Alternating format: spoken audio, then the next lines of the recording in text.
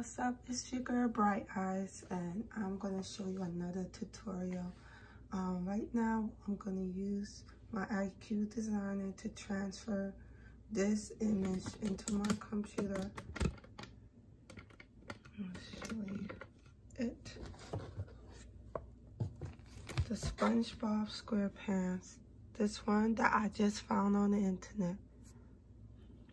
Okay, I'm just gonna look for IQ Designer.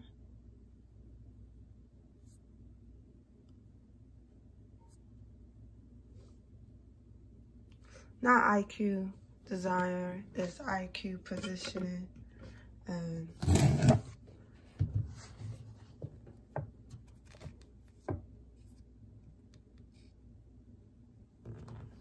so I'm gonna select an image for design, and I'm gonna pick SpongeBob, and I'm gonna send it to the machine. It's sending it to the machine. It's already there.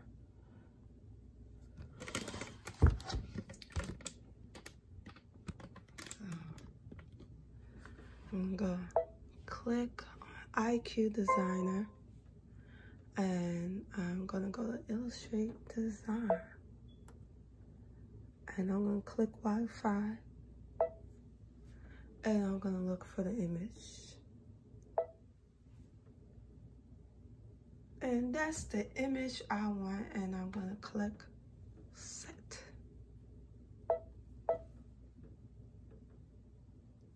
And it's kind of big, so I really would love it to be a little bit small. And for the size, it's kind of big for my hoop size. Right now I'm using a 4x4 hoop, but I'm not gonna do anything. It's fine the way it is. So I'm gonna. Okay, so I decided to bring him up in Illustration Design now. And I really would like to get him a bit smaller because he's pretty much touching my hoop size. And let's see. I'm gonna click here because I want to shrink him more.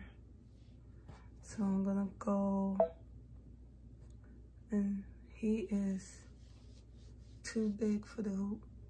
So I'm just gonna shrink him a little bit more so he can fit the hoop. I'll say okay. And he's missing some of his colors, so I'm gonna add some colors to him to make him look like what I have here. So I'm gonna blow him up, and I would like his eyes to be blue. So I'm gonna click here.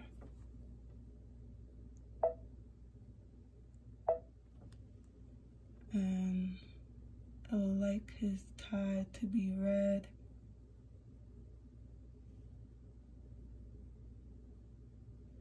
So I'm going to go and change the color.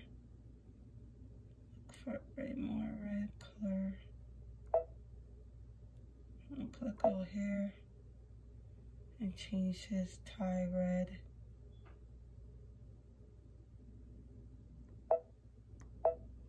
And I'll go back in here and give him like an orange red, right? Almost look the same though. Let's see if I could change here like an orange red. Click OK. Ew. Oh man, the line thing. Let me see if it'll work with the bucket, if the bucket be better.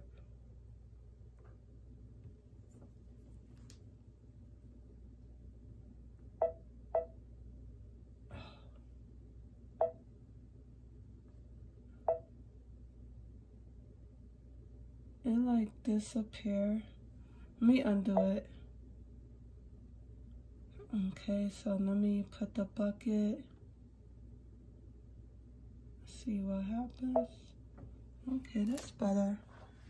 And with the dots, just like in the drawing, I'm gonna just draw a couple dots. It turned his whole face red. Oh no. I'm just gonna leave it the way it is. Okay, I think it's fine the way it is. Let me see. Yeah, it's okay. So let me reduce the size. It is fine the way it is. I don't need to do anything more to this drawing. Okay? Get myself in trouble. So let me go next.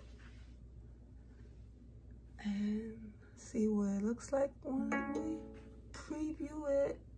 And click OK. Yay! It looks way better now. And it's gonna take a long time to do this. So we're ready to get it embroidery. Okay, so I have my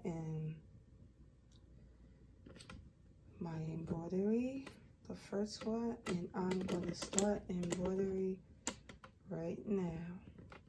So all I have to do is press the green button right here, and here we go.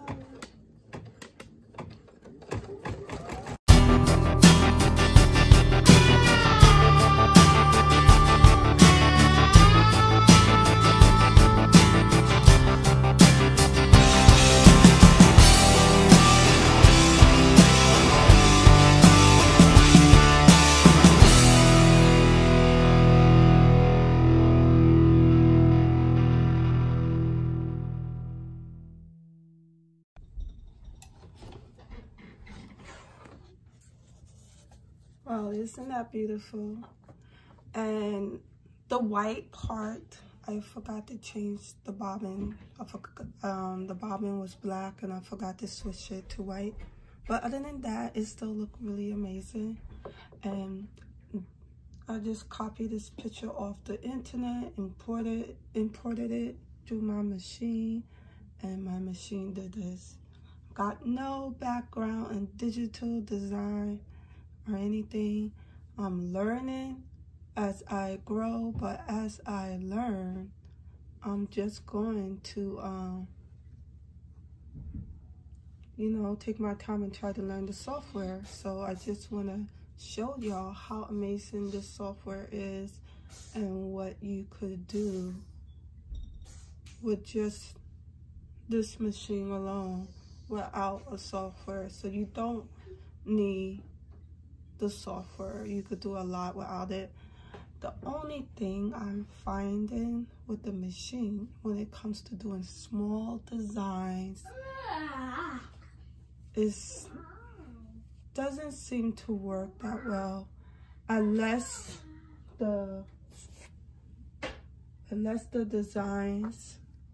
you import the design small. I think if you import it small, they will work. But if this was very large when I imported to the machine, it was a very large design and I was able to shrink it this small. So that's pretty good to be able to shrink it because it was extremely large. So that's the only thing, but I think it's amazing. So I just want y'all to know what this machine could do. All right, I'll talk to y'all later. Bye.